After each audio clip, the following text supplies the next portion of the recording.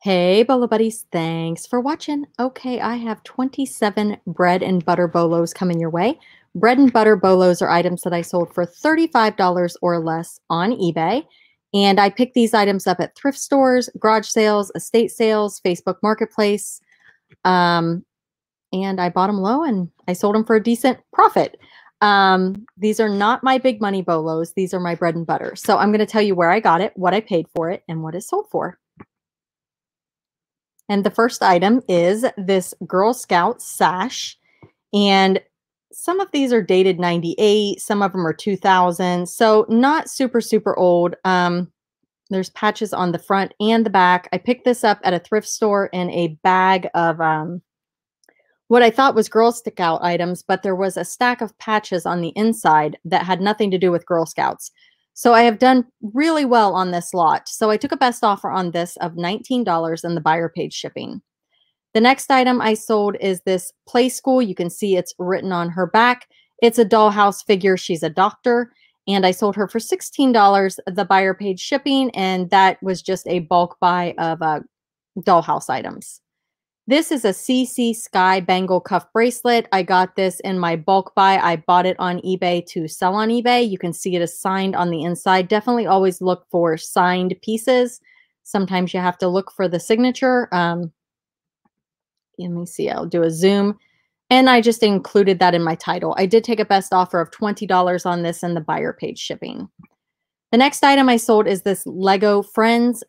This was a Facebook Marketplace buy, and it was with the new shipping. So now you can sell on Facebook Marketplace and offer shipping. It's kind of like a new marketplace.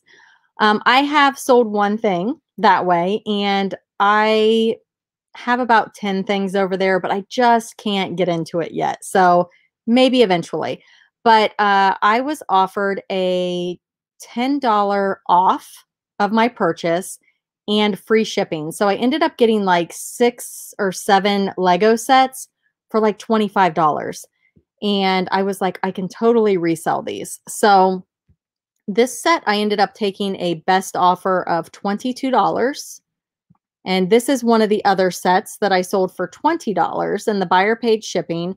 And I think I still have like 5 sets listed. So I will definitely profit from this. The next item I sold is this vintage 1991 Care Bear. It's Love-A-Lot, and you can see it's got the vintage face. Super cute. I got this at a garage sale for 50 cents, and I sold it for $28 and the buyer paid shipping. The next item I sold is this Schaefer pen. This was actually my husband's listing. I'm not sure if he picked this up or if I did. I usually give him any pens that I find because that's kind of something he knows more about than me. And he sold this for $19.26 and the buyer paid shipping. This was a very long tail item, so this may have been one that I picked up because he's usually a Bolo finder.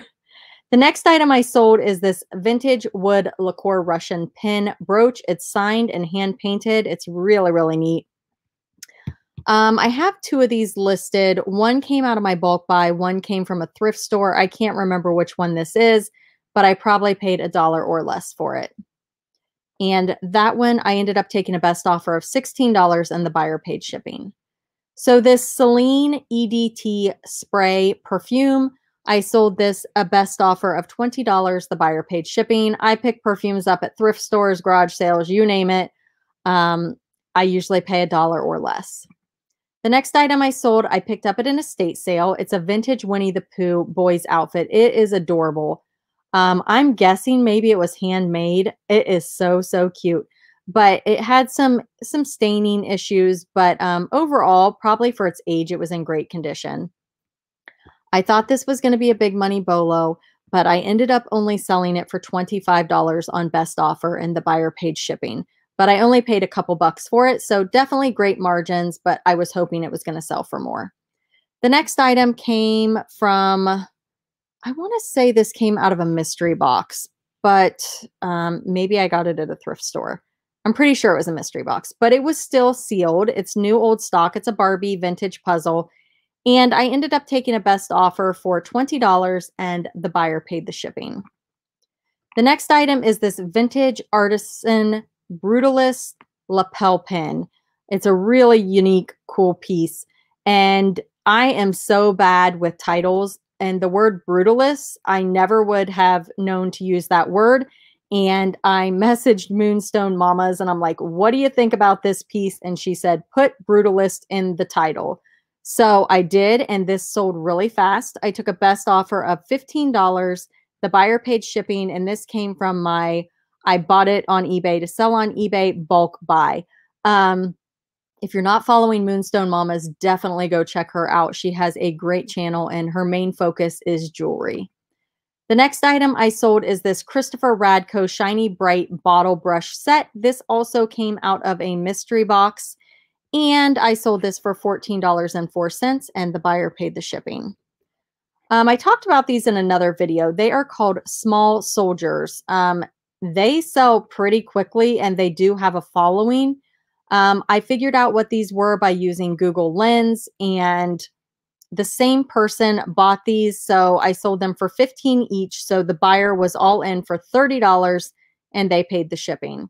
So definitely be on the lookout for these. I would search eBay or Google and just put in Small Soldiers and get familiar with what they look like, because they do sell quickly, at least in my experience. The next item I sold is this Napoli 1944, oh gosh, I don't even know, Anzio Casino Rome silver tone bracelet. And you can see it is not in great condition. It's got some tarnish or yellowing. I'm not even sure what I would call that. But comps looked good on this, so I went ahead and started it out on auction, and it ended up going up to $19.50, and the buyer paid shipping. This came out of my Dibble box that I purchased from Donatella Bottolino's auction. I have a whole video on it. I unboxed the stuff. I listed every single item, almost every single item. I tell you about that in the video. And then at the end of the video, I show you the eBay listings individually, what I listed the item for, and I tell you exactly what I expect to make off of this box. And I will tell you, I've already sold probably 8, maybe 9 items. I've made my money back plus a profit. And I think there were 44 or 45 total listings, but I talk about all of that in the video. Definitely go check it out. If you're looking for inventory, YouTube auctions are a great place to source. There's tons. But I purchased this Dibble box, which is a reseller's box. Basically, it's a dibble bit of this and a dibble bit of that. And Donatella Bottolino and Auctions for You. I've got links down in the description of the video if you guys want to go check it out. But definitely check out my Dibble box video. And then I paid $110 for the Dibble box. And I told her, I said, just round it up to $150 and send me like $40 worth of jewelry. So I have another video where I unboxed the $40 worth of jewelry, which I ended up doing really well with. I was super excited with how it turned out, but it's funny because you watch the video and I'm just kind of throwing stuff to the side. And I got quite a few comments about how rough I was with the jewelry. And it's because my ring light was in front of me and I was just trying to unbox it. So anyhow, great treasures. I didn't know what I had until I talked to Moonstone Mamas, and she's like, oh my gosh, that piece is great.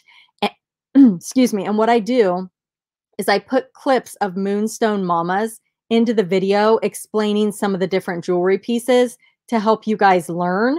And she definitely helped me learn. And now I know how to list the stuff. So definitely go check out the Dibble box video and the jewelry video. I think you guys will be totally impressed, and you're definitely going to want to go check out those auctions. The next item I sold also came out of that Dibble box. It was the $110 Dibble box. And this item I put on auction and it sold for $24.99 with 2 bids. And it is it's a money clip. It's a vintage money clip. And I have another one listed from the box also. So I'm hoping to get the same amount or not, if not more. So yeah, $24.99 plus shipping. The next item that sold are these vintage baby swim. Oh my gosh. Do you see what I wrote? I wrote shirts. What on earth just happened? Why on earth did that happen? That was odd. That was really weird. Okay, I don't know what just happened. It like started going to eBay Partner Network, which I didn't click anything, I don't think. Anyhow, I put the wrong word. I put shirts, swim shirts. It was a typo or autocorrect.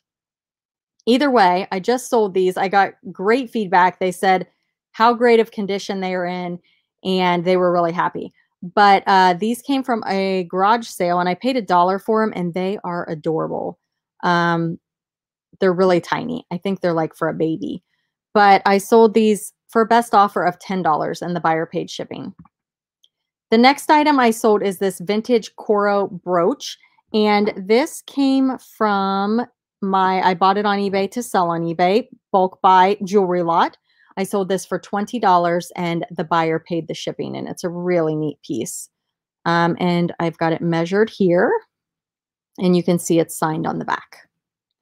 The next item I sold are these Minnie Mouse Disney Parks headband.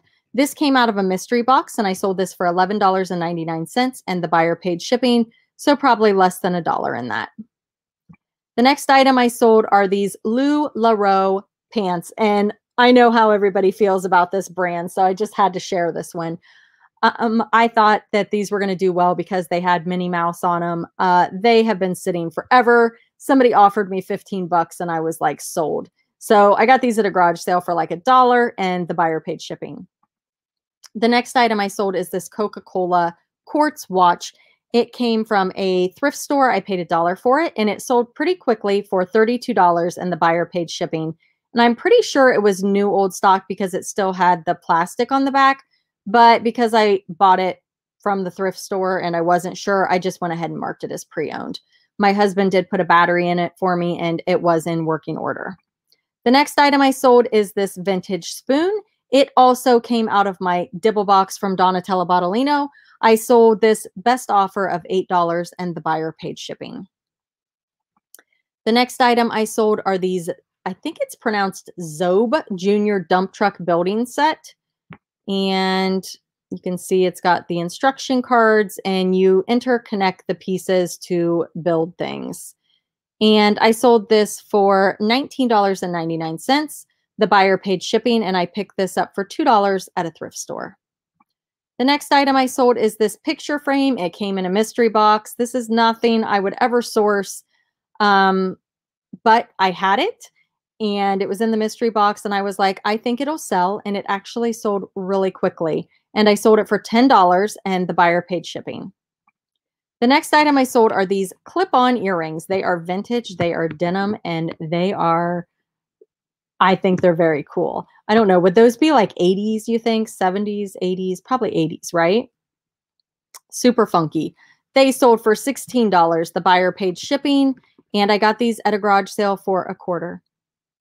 All right, you guys, that concludes my bread and butter bolo video. Let me know what you thought. Let me know maybe your favorite bolo, but definitely leave me a comment. You can even just say, I made it to the end of the video. Just put a comment down there. Hit that thumbs up. Check out one of the videos that's getting ready to pop up and be sure to subscribe if you haven't already. Thanks for watching.